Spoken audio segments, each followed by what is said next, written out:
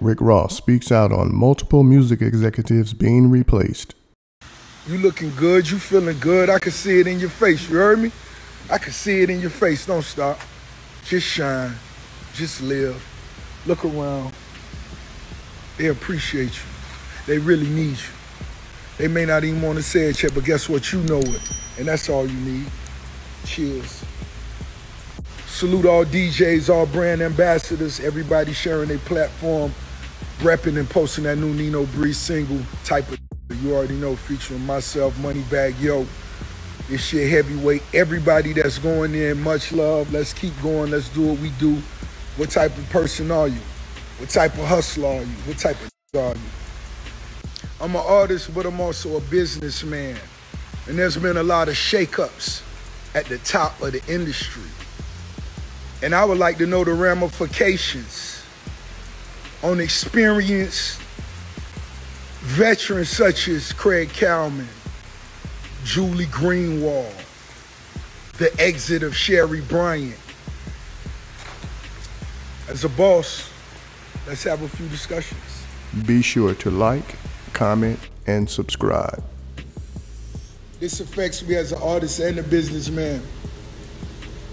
But when you see the titans in the industry being replaced, is it a good thing? Is it a bad thing? How do you take it? How do you take it? Were they just standing in between the money? Did they no longer have their finger on the pulse to find the next Ice Spice? The music industry is beginning to feel like Game of Thrones. The kings and queens are being beheaded.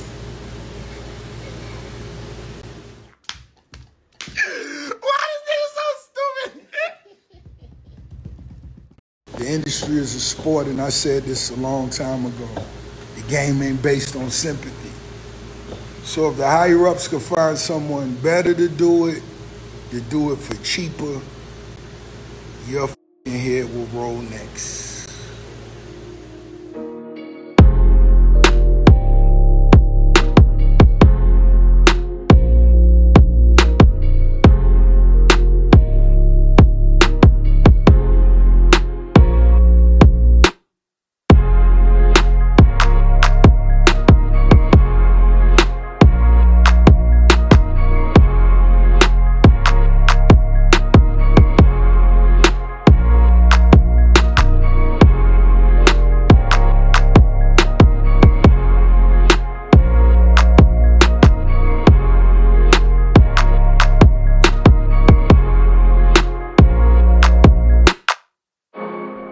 Yo, what's up? It's the biggest boss in the game, Ricky Rose. And this weekend only on the CTRL website, all orders come with a free cookie.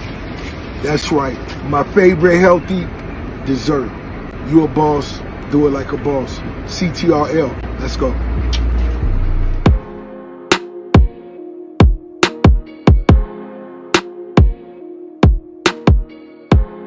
Thanks for tuning in to 9Mag TV.